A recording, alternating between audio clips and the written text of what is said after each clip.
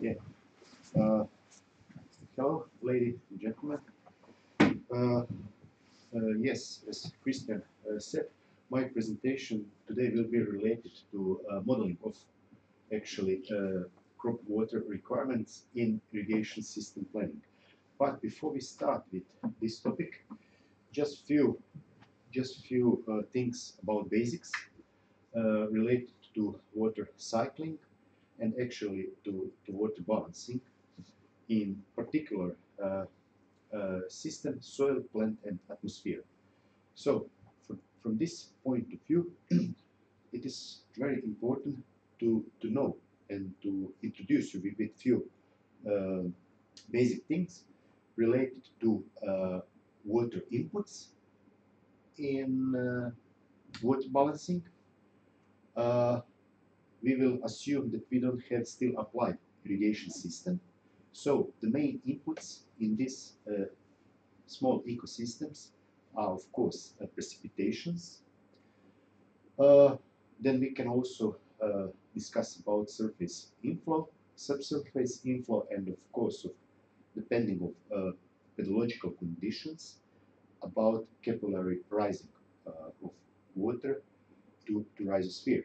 On the other side, we also have several the main outputs, water outputs in this water balancing, and the main of those outputs are evaporation and or so-called transpiration, evapotranspiration, then of course surface outflow, subsurface outflow, and of course percolation to deeper soil profiles. But in the most of actually agri ecosystems, actually, if we don't have applied irrigation system, then the main actually input is precipitation, and the main output is actually transpiration or evapotranspiration. As you might remember from my before presentation, we said that actually from the total water uptake, over 95% of water is actually released to the atmosphere. So it's actually important and the main actually water output parameter. That's of great importance to know a bit more about evapotranspiration rate in this ecosystem. So, as I said, actually water balance actually represents actually a temporal difference in between of water inputs and water outputs. And it can be positive or negative. In mathematical way, we can write it like here. uh, with particular parameters, precipitation, irrigation, capillarizing, and so on and so on. And the main outputs, as I said, evaporation, transpiration, and so on and so on.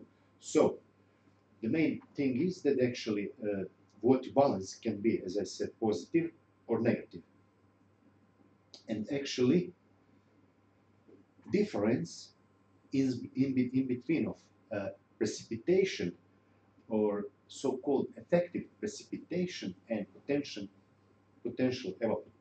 evapotranspiration of certain crop is actually represents the irrigation of or crop water requirements. So these two parameters, precipitation, actually I have to stress the point with effective precipitation, because you know not out of all precipitation will be useful for crop, for plant. One smaller part will evaporate to atmosphere, one will escape rhizosphere, and so on and so on. So we actually have to talk about effective precipitations. And of course about potential evapotranspirations. So these two parameters are of great importance in balancing of water in this system. When we talk about precipitation, is actually relatively easy to detect, easy to measure. Every today's every meteorological station has actually in the basic equipment that device which actually easily detects and measure precipitation. But when we talk about evapotranspiration or so-called potential evapotranspiration, it has to be known that actually potential evapotranspiration is actually achieved under well water rhizosphere, whereas in other cases we talk about actual evapotranspiration. So, few things before we start with modeling. I will just say a few things about two different approaches related to evapotranspiration measurements, methods and techniques, and after that about certain evapotranspiration models which actually are able to model to predict evapotranspiration. So when we are talking about measurement of evapotranspiration, then we can actually discuss about few categories of this approach.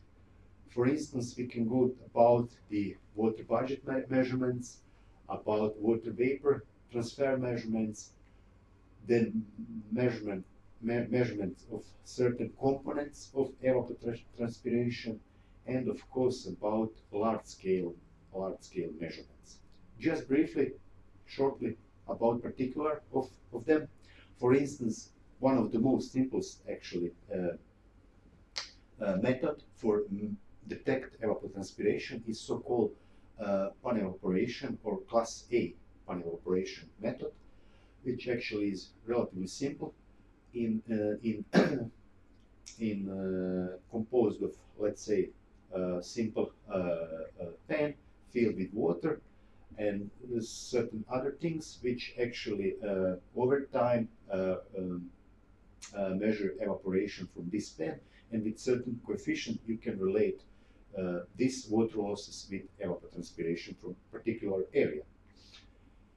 Also, one of the most advanced actually technique is so-called Irrigation technique, which actually calculates evapotranspiration as 20 to 60 minute time average from the correlation coefficient between fluctuation in vertical wind speed and atmospheric humidity measured at certain frequency at a certain location. Then, of course, we got so-called subflow method, which actually measures rate of subflow in trunk, branches or roots. Also, for instance, this might be interesting for protected environments like is glass house, greenhouse, or road chamber. For instance, it's possible to apply so-called water balance method. One example actually where is actually this system is actually closed, and in the difference in between of actually percolation and total water supply gives to us actually evapotranspiration rate of particular tomato plants. Some of examples with this from this study is actually good regression lines associated with associated statistical parameters between measured transpiration on particular hydroponical substrates and predicted by one equation that will be discussed later on. So it's also possible to use in this method. Then of course we got let's say one of the most precise method for evapotranspiration measurement, so-called lismetric measurement. Lismeters are, as you might know, can be with certain properties, so-called zero tension or tension lismeters. But actually, the main thing is actually that particular volume of soil cropped with certain plants is actually placed on one scale, very precise scale, and over the time, every water input and output is actually registered by that scale, and of course with other facilities for sampling of percolation and so on, it's possible also to take percolates for chemical analysis. So it's actually very useful approach for evapotranspiration measurement in field conditions, in of course different agroclimatic conditions, but depending on the equipment, it's actually that method has also some advantages and disadvantages. And just very briefly, there are also other approaches, for instance, like large-scale measurements, remote sensing measurements, and also using certain measurement by leader, which can help us to calculate evapotranspiration from certain areas. So, in short, what would be pros and cons of this approach? Which means measurement of certain evapotranspiration. We can say we can conclude few things. So, actually, this approach can be time-consuming, as you can see.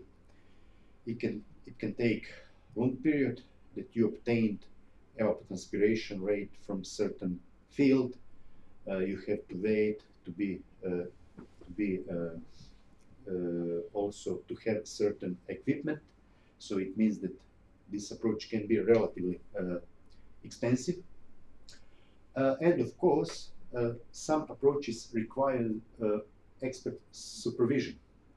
But on the other side, this is actually a highly accurate approach, because you, by lysimeter measurement, you can obtain very precise losses of water, and actually you can do that with different, almost all crops, and it's appreciable in all, let's say, agroecological conditions. On the other side, another approach is to model evapotranspiration rate for certain crops. Based on what? Based on different meteorological, pedological, and other parameters. For instance, currently there is about 100 of different approaches, methods which actually calculate, predicts evapotranspiration with certain accuracy. And depending on certain number of particular parameters, air temperature, solar radiation, wind, humidity, air humidity, and so on and so on. And some of them are very successful in certain conditions, some are not such successful. But actually, important thing is that actually FAO Permamonti method 1990 was accepted as a reference standard method for calculation of so-called reference evapotranspiration. Here you can see it's a mathematical expression, which is quite, let's say, difficult. And the important is to remember that actually this method is very appreciable for different agroecological conditions. And based on certain parameters, method actually very successfully calculate reference evapotranspiration. We will see why is important reference evapotranspiration, and let's try to define that term. So actually, reference evapotranspiration is a hypothetical crop with an assumed height of 12 centimeters, with a surface resistance of 70 seconds per meter and albedo of 0.23, which actually closely reassembling the evapotranspiration from extensive green grass of uniform height, but which has to be actively growing and without water stress. It means without nutrient deficiency and without water stress or water deficiency. So, based on certain number of meteorological parameters, FAO Penalty methods actually very accurately calculates evapotranspiration rate of reference crop. Why is that important? It is important because based on the evapotranspiration of reference crop and so-called crop coefficient of certain crop, you can easily calculate or estimate crop evapotranspiration or crop water requirements. Actually, this is the crucial moment of my today's presentation. So, from this relation, you can easily, but with caution, I would say, you can relatively quickly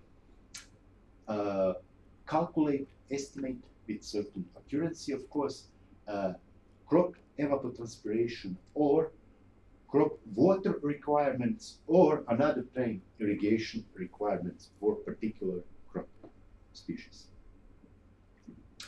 Here you can see relations in between of those two curves, evapotranspiration of certain crop, which is actually here corn, and reference evapotranspiration curve. And ratio of those two curves give us actually crop coefficient or corn coefficient. You can see at the beginning of cultivation, actually crop coefficient is below 1. It grows, and at the, let's say, mid of season, crop coefficient is here about around 1, and after that, with the ending of growing season, it goes down and it's below 1. So, very important and critical moment is actually how we can get correct crop coefficient, because you saw that we can calculate reference evapotranspiration relatively easily on certain climatic data, but what to do with crop coefficient? How to obtain accurate crop coefficient? Actually, this was actually one of big problem in my professional career. So let's see what is important from that point of view. We said actually that reference evapotranspiration is actually evapotranspiration of green grassland, let's say, with certain assumed parameters, like is grass cutted on 12 centimeters with surface resistance of 70 albedo, and so on and so on. So it means that crop evapotranspiration or reference evapotranspiration and crop coefficient actually should be detected under the same optimal conditions. So at the same time, when you are at the field measuring reference evapotranspiration, to obtain accurate crop coefficient of particular crop, you would need to do under the same condition with other crops. But also very important is to know that actually crop coefficient depends on certain cultivar, genotype, rootstock, agri-ecosystem characteristic, and so on and so on. And in doing the job that we overtake data from, I don't know, other sources, from other literature, we have to be very careful. We have to be very careful because actually, in my professional career, most of crop coefficient data I was overtaken from foreign literature, from foreign studies, and so on and so on. But it has to be known that actually it's very that parameter very depends on, as I said, certain genotypes. For instance, let's say only with corn, you have early growing hybrids, late growing hybrids, then sweet corn, and so on and so on, and everything is almost under the same term corn, yeah, which can be very so a person has to be very careful in handling with that data. So what is good to know? It's good to know that actually this approach was implemented over time in certain software interfaces, and it's relatively easy to handle with such softwares. And for today, I was prepared my presentation in modeling in CropWatt program, which is actually developed 1991 by Martin Smith, expert, FAO expert. And actually, over the time, CropWatt was changed a lot, and recently actually was released a version for Windows interface. But my today's presentation is made in older interface, but actually there is no final results are actually the same. Either they done in older version or in new version. So also you will see another possibilities for this interface. What is actually possible to do inside of it. So let's say the rest of my presentation will be related actually to this topic, to crop water requirements, modeling in CropWatt interface, and better water use efficiency in intensive watermelon crop production. So at first we have to decide for which particular area, for which particular agri-ecosystem we will do modeling, our modeling. I was choose actually one area in Mediterranean region of Croatia, in Neretva River Valley, where is actually watermelon production very often. Actually, it's one of the main crop in that area. So, what we need to analyze and what we need data input for our model. At first, we need certain climatic parameters for, let's say, a recent period in the past 20 to 30 years. Here you can see actually short present of actually some of the most important water balance parameters in Neretva River Valley for the period 1981 to 2005. For instance, let's say how is actually water balance in this area. For instance, let's have a look reference evapotranspiration for this area. You can see that the total reference evapotranspiration reaches almost 1,200 millimeters. Rainfalls or effective rainfalls are less than reference evapotranspiration, and actually difference or water balance is actually quite negative, as you can see on the year basis, but especially it's negative on this actually growing during the vegetation season from April to November.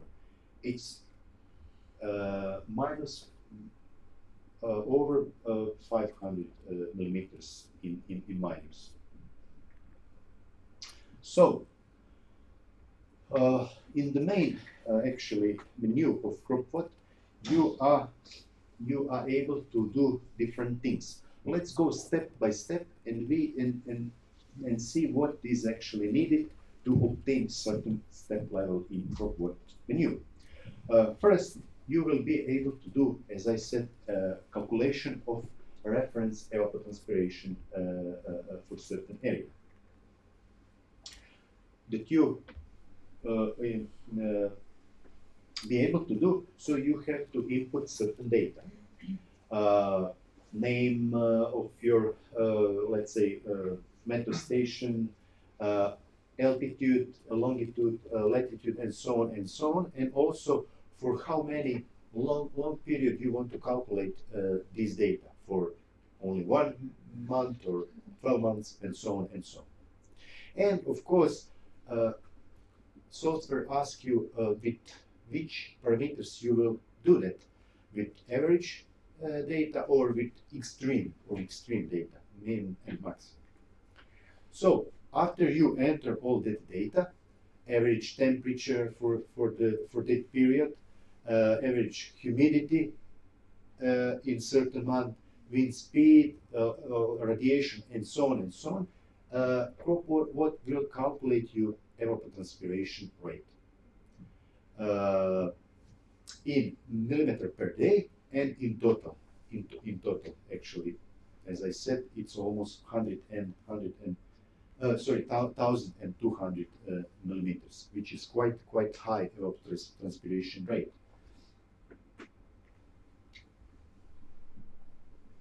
Also, I have said that rainfalls are actually the main water inputs at certain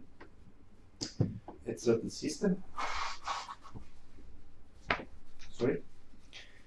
And out of those, out of total precipitation rate, we have to see actually to calculate effective precipitation. CropWatt allows to us that we can choose certain methodology for calculation of effective precipitation. I usually take this one, USBR method, and from the total amount of precipitation, about in between of 10 to 20% is actually represent effective rainfall for certain area. So next step that we have to do related to detection of watermelon crop water requirements, we have to input certain plant data related to watermelon. For instance, we have to enter certain parameters related to vegetation period of watermelon. Namely, every crop has divided 4 developmental stages, and you have to know, depending on genotype, depending on hybrid, on so on, how long is for how long lasts certain period in days. So there is initial, developing, mid-season, and so-called late season. Actually, first one lasts from planting to about 10% of ground cover. Then starts second, which lasts to effective full cover, which is actually in very good correlation with initiation of flowering. Then start mid-season or third growth season, from effective full cover to start of maturity. and the late season, actually the last season, which starts from maturity to the harvest of full senescence. So in my conditions, so watermelon vegetation usually lasts 110, 120 days a year. From the beginning of transplantation, it's important to know, not from sowing. In those conditions, watermelons is usually produced from transplant seedlings. And it usually ends 110, 112 days after. After that, you have to enter growth coefficient for particular growth stage. And also in developmental stage, actually, software interpolates actually this data, and you need to know only this for these two stages. Then we have rooting depth of certain crop, and the last two parameters actually depletion level and yield response factor related to critical soil moisture when actually starts water stress, and yield response factor. After that, you have to enter the last thing. It's actually planting date. In those conditions, it's usually in April, from let's say beginning of April to the end, not later on, because harvest season with watermelons stops somewhere in August because of low market demands. The price is not then low, and farmers won't actually harvest their watermelons.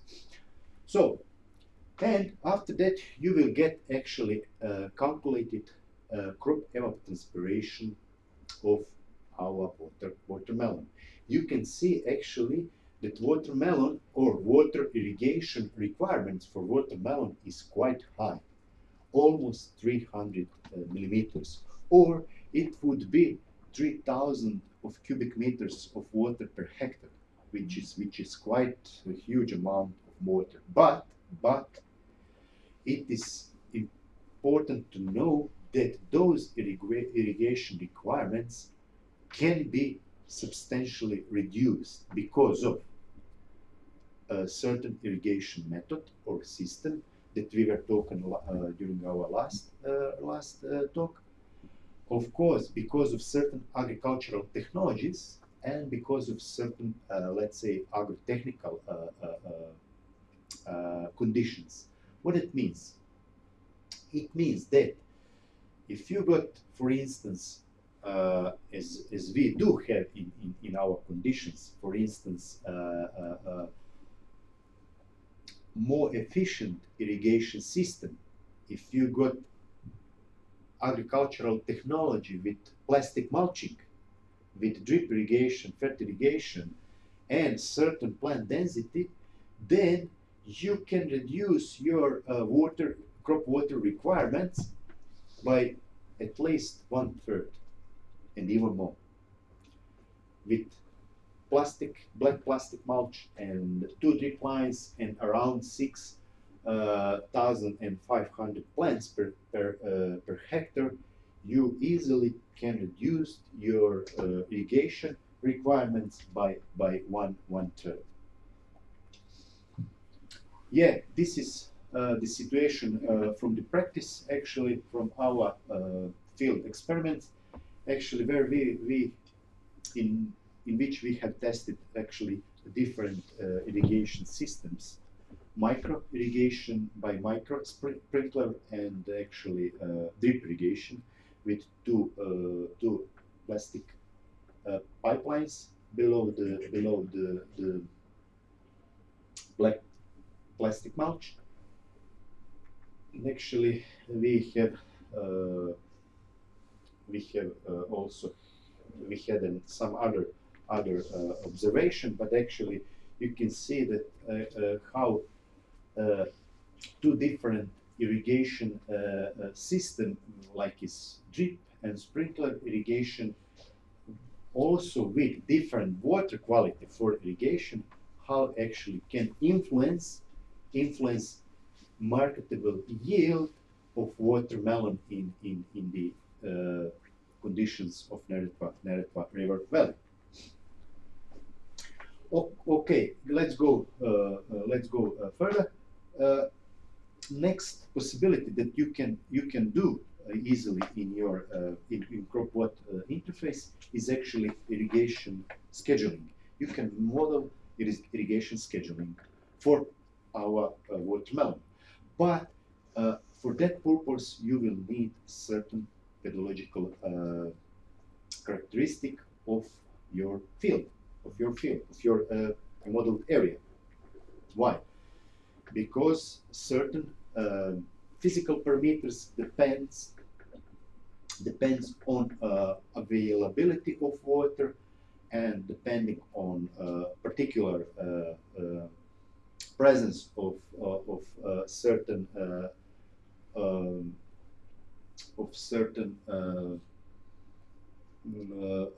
soil texture, from sand to clay, you have different. You have significantly different actually rates of available water in your root system. So for that purpose you will need to know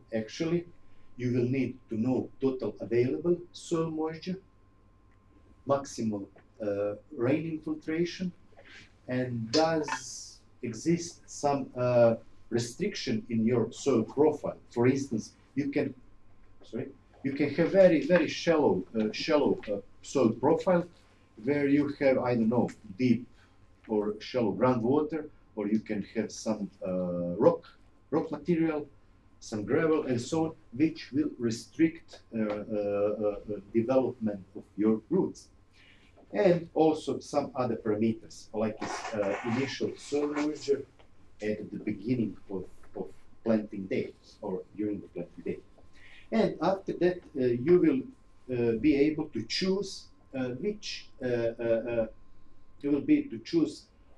option of irrigation timing. So when to start with irrigation, at what moment to start with irrigation. Usually it would be so-called optimal irrigation, but you will see an examples of some other possibilities. But usually I take this option, irrigation at critical depletion. Why? You will see later on. But so at that moment we will start with irrigation. And next question is when to stop with irrigation. Usually I choose this option, refill or stop with irrigation when the soil is watered at to field capacity. After you choose options, you have to also input the information about water use efficiency of your irrigation system. So just from last talk, I will just slightly remember that actually depending on irrigation system, actually water use efficiency and application efficiency is quite different and can be substantially different even in between of modern irrigation systems. But last time we said actually that it reaches from 40% in some surface irrigation systems to up to over 95% in modern drip irrigation systems. So yeah, this is also the picture of some of the most water use efficient and modern irrigation systems, low energized, low pressurized irrigation systems with very high water use efficiency. You can see over 90% are those efficiency of these methods. And as you see, I did put for my case I did put 95% because, as I said, it's watermelon fertiligated with drip irrigation with high application efficiency. And after that, software will generate you actually irrigation scheduling with, as I said, this important parameter. There is no reduction in your yield. So with this modeled irrigation scheduling, you will avoid, let's say, you will avoid negative influence to your yield of watermelon. But another interesting option is actually if you choose option 8, which means actually only rain feed, so that you won't irrigate your crop, you can get very interesting data. You can get actually what will be the reduction of your yield if you won't irrigate the crop. So agroeconomists can use this data, and they are using this data for, let's say, when they are making feasibility study of certain projects, and this is actually very useful that you can obtain how much is reduction of your yield if you wouldn't irrigate your crop under certain agroecological conditions. And the last very important parameter, I like to say that actually I'm in background agronomist. I like to say that actually our story stops with this parameter.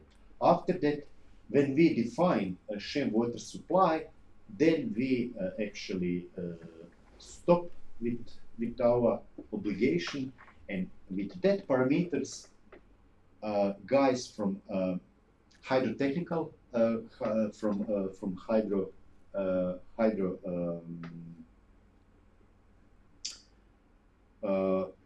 hydrotechnicals field, they use that data that they can obtain optimal dimension, hydraulic dimension of certain irrigation system in means of length of pipelines, pipeline diameter, power of pump station, and so on and so on. So at this point, our role of us agronomists is done. So let's see actually why is the parameter important in irrigation system planning. What actually it means. I will show you just what happens when we have only one crop, which is actually watermelon, crop with 100% on our area. So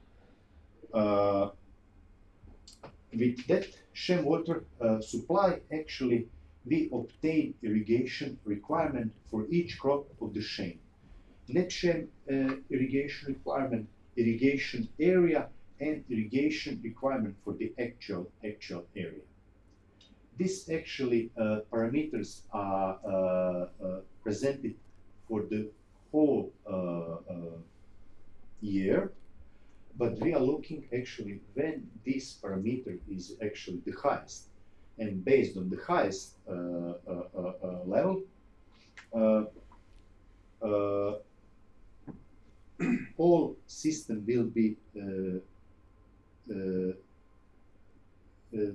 will optimally be projected dimensions. So, but let's have a look now for the same conditions for the so-called area with about 500 and something hectares, but with different cropping pattern.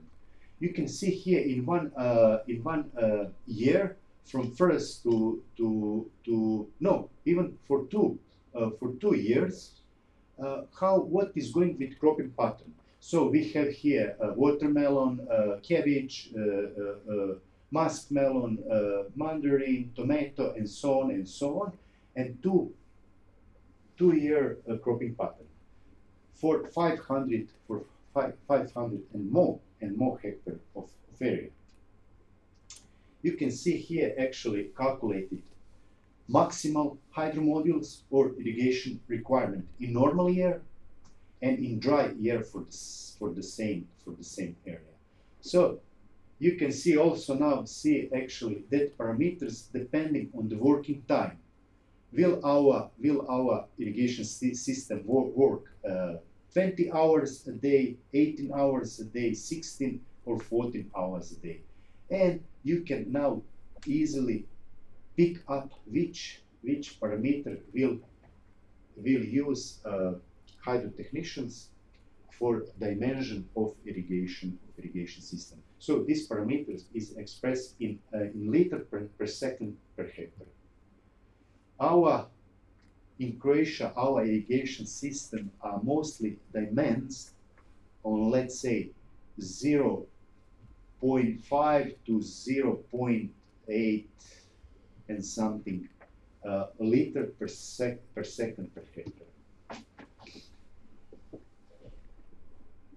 And just for few things, what would be pros and cons of this approach, modeling approach? You can see actually that it's highly dependent on quality of agroecological input data. As actually there is one sentence that you can use actually in any kind of modeling: garbage in, garbage out. If your data for modeling are good, you will get good output results. If you put garbage data in your model, you won't get good results. Also, it's actually desirable practical experience for, as I said, certain cultivars, certain hybrids, certain technologies. Here you saw growing on plastic mulch. In some other conditions, it might be maybe, I don't know, without plastic mulch, which will increase actually crop water requirements, and so on and so on. And unfortunately, there is no data for many crops. There is no data for many crops. For instance, crop coefficient for, I don't know, avocado, maybe, or, okay, I didn't maybe pick up the right crop, but you can't actually find, many times I was in trouble because didn't find certain data. So I did discuss that problem with my colleagues, with guys from breeding programs and so on to overcome that problem. But what also we can see, that approach is very quick. You can obtain very quickly results. It's relatively cheap. Most of those programs, and this crop water is also free of charge. So let's say in comparison to some direct measurement methods, this approach is cheap. Yes, and finally, the use of no adequate method or no appropriate use for estimation of certain parameters may result in over or under dimensioning of particular irrigation system, as I said, because based on this parameter, hydrotechnician will make dimensioning of whole irrigation system. This is our crucial role as agronomists, to ensure optimal hydro model for irrigation. Yeah, because in other case you might be in trouble, and irrigation system can be over or under dimensioned, and also can induce difficulties, different difficulties in irrigation system management. Actually, you can create non-efficient system, let's say, non-efficient system. And finally, because I thank to you for your attention, I would just like to say that actually this talk was within the Fondecyt project led by Cristian Meriño Gergichevich, and I'm very proud that I'm part of that project, and thank you for your invitation to you. Thank you.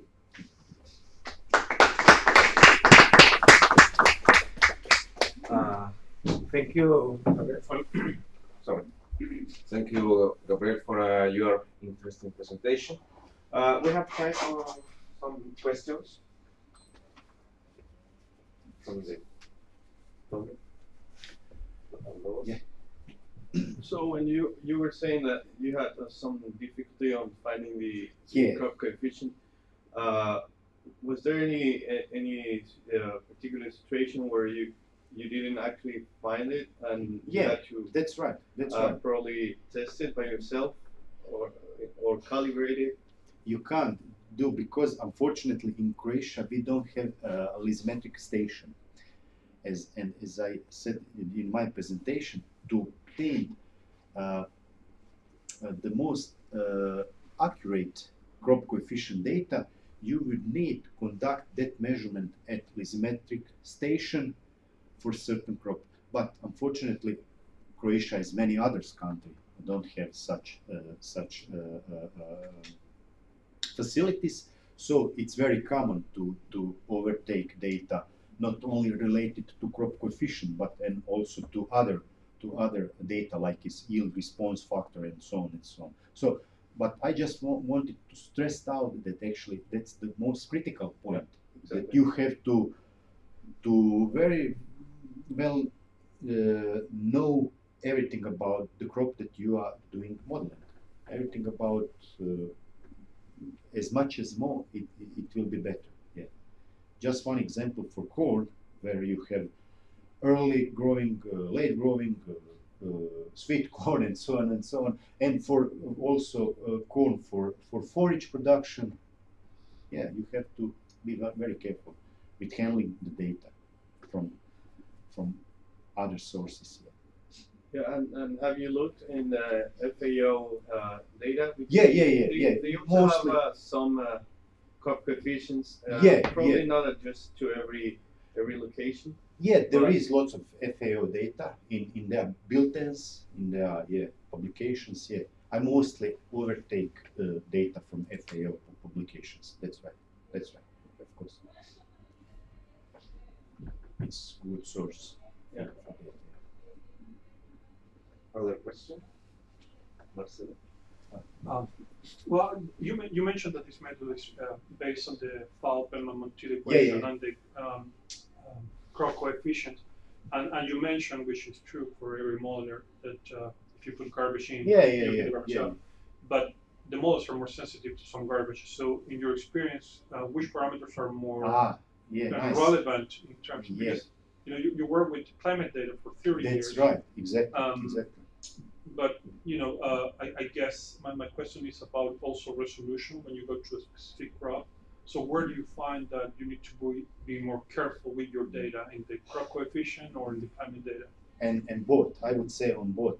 Yeah, that's actually a good point, because when we are talking about the meteorological data, you see this example was based on relatively older period from 1981 to 2005. I would say that if I would go now in irrigation planning on that area, this data wouldn't be good. So I would probably take the more recent data, for instance, from 2017, 16, and in last 25, 30 years. Okay, but also you have to be careful, because during the last few years, we're really, I would say, out of average, let's say, annual average fluctuations. So it's really hard to say, but usually I would take the most recent data up to last 30 years in regards to your question, regards to meteorological data. And regards to crop data, actually, when I'm doing that for irrigation planning of particular system, I usually discuss a lot with other guys from, I don't know, from general crop production, from if there is some crop from I don't know, which is fruit, then I talk a lot with guys from viticulture, from fruticulture, and so on and so on. So it has to be very careful person when doing that. Yeah, because apple, for instance, apple is also apple, but you have, I don't know, one starts with season with initial stage starts, I don't know, on 20th of May and ends maybe in August, and another variety ends maybe in October or September. So you have to be very careful how to split stages and to give each stage appropriate crop coefficient data. Yeah, it's quite I mean, difficult to explain everything in such short time, but yeah, on every step you have to be very careful, I would say. Yeah. And of course, as I said, when we came to the final step, to definition of Shem water supply and hydro model, you have to be very careful and suggest to people who will go further with calculation which hydro model take. For instance, this hydro model means that your irrigation system will work 18 hours a day. This means 20 hours a day. You have to know, is that maybe possible in the practice or it's not? Sometimes it's not possible. Why? Because, for instance, these days along Croatia there are heat strikes and so on and so on. You can't operate with irrigation on 40 degrees. Okay? You have to be careful and go maybe with 16 hours a day or even less, 14 hours a day. Or if you got viticulture irrigation, then you can calculate easily with even higher irrigation. For instance, because deep irrigation won't influence, I don't know, crop canopy and so on and so on. Yeah, it's also very important, yeah, to discuss every step with other guys, with other experts. Yeah. Questions? Well, I have a question. What is a normal year? Yeah, year it's yeah, nice. This is normal. Yeah, also big. Yeah, actually, normal year. We could talk a few hours about it, but okay.